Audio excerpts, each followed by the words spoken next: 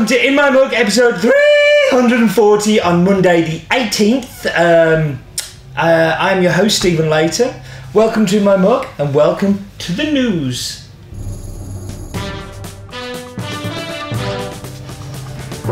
So Roland is still in Costa Rica. His diary is live on hasblog.co.uk. You should definitely go check it out. He seems to be having a lovely time.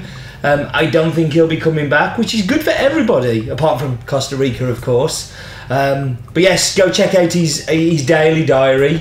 Whilst on the topic of Costa Rica, many have gone on the site: Licho, Don Mayo, Bella Vista, and there are many, many more to go on. In fact, over the next 2.5-3 weeks, there's a coffee every day ready to go live on the site, which I am very excited to share with you all. More Bolivians are coming too. We have had our second container of Bolivias. We have been blessed with some very amazing ones, this week's included, and I'm sure you're going to love it. And that was the funky news. So we should get a move on and we should get on to focus on. And this week it's going to be on the youngest region in Bolivia.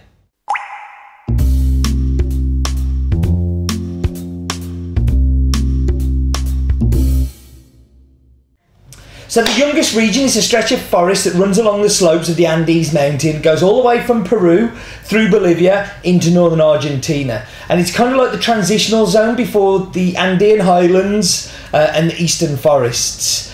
In the early 20th century, the region was a major source for rubber and quinine. Now it is coffee, citrus, and unfortunately cocoa, which is cultivated to make cocaine. There are also native plants that are kind of done there, which is canistel and egg fruit, which are local kind of foods stuffs. The youngest is famous for having the most dangerous road in the world, called the Carmo de la Mistra, which is the highway of death, which I have bored you about many times about cycling down. And this week's coffee actually comes from the north youngest region, where the bigger towns are Carinavi, Carico, which is exactly the part that the death road runs through, and was the only route there until around about 10-15 years ago when they built the bypass. So that was Focus On.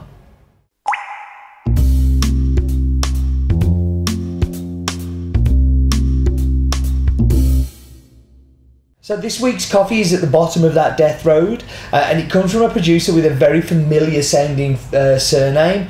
The name is Beto, and it's Beto Mamani, the son of the legend that is Tadasio, who owns Finca Canton Uinese, the guy who we forced to wear a Sunderland shirt and actually wears his Sunderland shirt while harvesting now.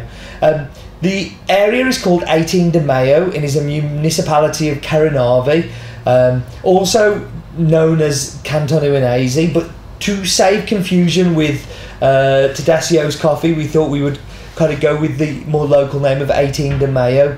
There are lots of variations of farms of these names. The important part is to remember the producer, and that's why in the Bolivian coffees we always talk about the producers in the titles a lot.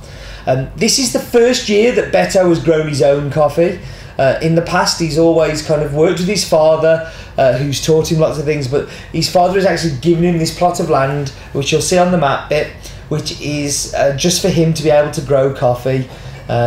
His dad then helps with the processing, so he uses depulper to remove the cherry.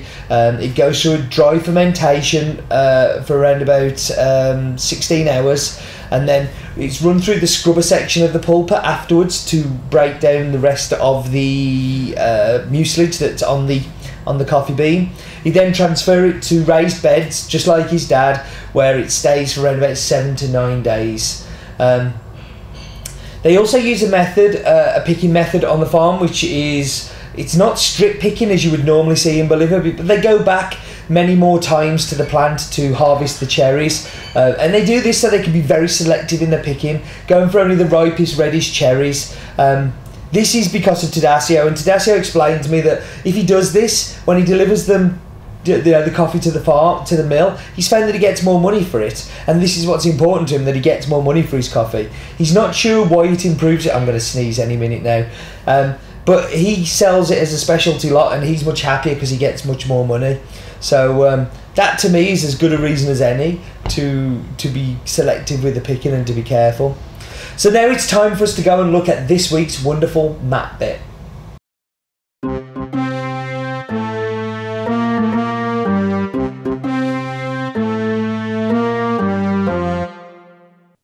I hope you all sang the old map bit during that. Thank you to the person that tweeted last week about bringing back the old map bit music. I agree. I think it's much better than the new one. But I'm overruled again. So we go across the Atlantic and we're going to South America, as you can tell by our focus here, and in particular Bolivia. Bolivia, which is just such a beautiful country. As I talked about in the focus on, you can actually see that youngest spine there going from Peru into Argentina. But the world's largest deposit of lithium was found in Bolivia, which is handy if you're watching this on an iPhone, because that's probably full of lithium and stuff like that, and batteries and all of that stuff. But here we are, we're going to North Yungas, and we're coming down, and we're going particularly to the town of Caranavi. And we can see there Canton Uinese, which is the Beto's dad's farm, which is Tadasio. And it really is just to the left of there where you can see the Beto's farm is. And like they are next door neighbouring. It was the same land and it's just been split up. As lots of the land in Bolivia does get split up. You can see there the little valley. And then you can see Caranavi there, which is the big part. And there we've got the heights. The Caranavi elevation is 9,976 metres, which is that bit we're looking at there. And then everything from there is up. And we have a circle around the whole of this. That is around the whole of this town where we buy coffee. The highest point is 6,542 metres, and that's on the Altiplano. That is just, nothing can live there. Like bacteria doesn't even live there. And that was the funky map bit. Hope you enjoyed the map bit. As I said earlier, that Roland is on holiday at the moment, and he's definitely on holiday. I've seen the snaps in Costa Rica. So standing in for him is the other roaster who is left. It is Gary Ibagum, Daft Fact of the Week.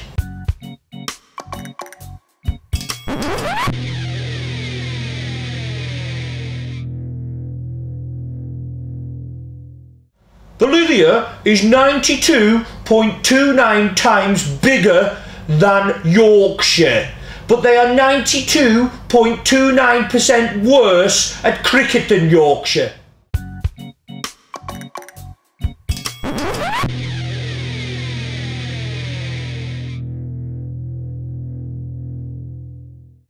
Obsessed with cricket. But an interesting fact to kind of give you an idea of the size of Bolivia, you can put Yorkshire 92.29 times into Bolivia. Why you would want to do that, I don't know. Am I determined to lose northern listeners here? Or northern watchers here? I must be. Right, I'm going to whap you on pause. I have tasting delicious coffee on the way. I'll be with you in just a second. 92.29 times. Who knew? Who knew? Right, let's get into this week's coffee. Start with the espresso.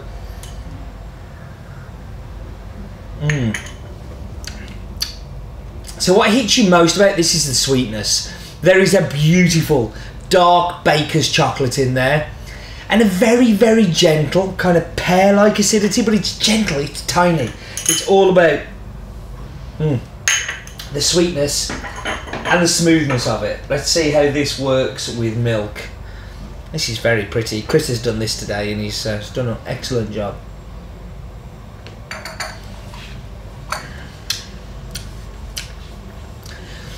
That dark chocolate kind of comes through really strongly.